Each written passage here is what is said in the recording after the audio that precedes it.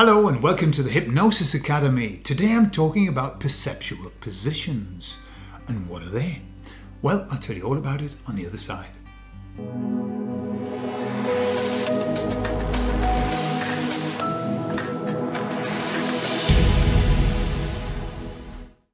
So you know the secret of therapy. The whole secret, and I've told you this before, but I'm going to say it again because it's so important.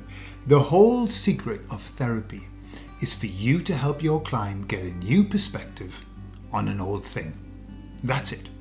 As soon as the perspective of the person changes, the problem disappears. Or the problem of that particular problem changes and it becomes something else. How you change the perspective of the client, well, that's another story. The more tools you've got in your bag, the more you can find ways of doing that. But there is an actual process of helping people to get new perspectives on old things. And it's called perceptual positions. So how do you do it? Well, what you do is this. You get somebody to imagine the problem. Now, people can do that really nicely. You know, you've got a problem. Can you just imagine it? What do you say? Well, yeah, this. Oh my God, it makes me feel bad. Yeah. So you get them to see the problem, imagine it, feel it, hear it.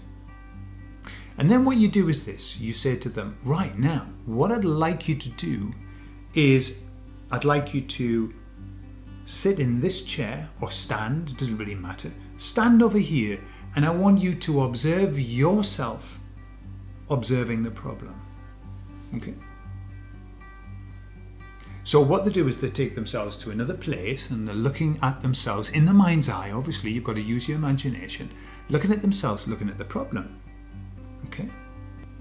And you say, what are you aware of here? Now, what happens is, now you're going into third person. So you're observing yourself, observing the problem. By the way, this is also a phobia cure. And so people say, well, actually, you know, when I'm here, it's like, I don't know, I feel distant from it or something's changed. And then you say, right, so now what I'd like you to do is I'd like you to step here and observe that person, observing yourself, observing the problem. And so they start looking at themselves, looking at the problem. So you start removing them from the problem, you distance them from the problem. Every time that they change the perspective, they get a new perspective on that same issue. And you can do it as many times as you like. You can get them to start to be certain people. Now I want you to be your brother-in-law. Right? Just imagine there's an issue. And I want your brother-in-law to observe you observing the problem. Right? So you can get them to play the role of somebody else, observing. If anyone's done chair therapy, this is what we do. We get the person to become the person who they have the problem with. Changes the perspective completely. And so if you understand that principle, then you can start to use it in your language to get people out of where they are into a new perspective.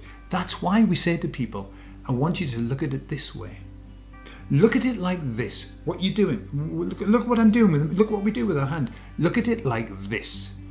I'm giving you a new perspective. I'm putting you in a different place looking at something. Okay? So however you choose to do that, and trust me that every single therapy is giving somebody a new perspective. Okay? Everything that we do. That's the whole point of it. I'm going to help you to think of this in a different way. But you can actually do, the manual way is getting them to move. If you're going to do it and you're with your client, get them to move physically into different places and remember where each place is. And they can keep going into those places and getting the new perspectives. Okay? It's very powerful, especially the people who are involved in the problem. If you put them get them to stand in their shoes and watch the problem and see. Imagine, there's the problem, so you watch it, then you become the boss. Let's say it was a problem with your boss. You become the boss watching the problem. Then you become the boss watching you watching the problem. All of these things, what happens is it takes the sting. It's like, it's a poisonous memory, But when you've got different perspectives, the poison drains out of it. Then it's just a memory. And then once the emotion's out of the memory, then you can start to learn from it. Right? If you want a bigger picture, what you're doing is you're helping people to go through the loss process and getting them into acceptance and perhaps forgiveness. Yeah? But that's all that you're doing. Look at it this way. Yeah? Why don't you think about it like this? New perspective. That's it. Secret of therapy.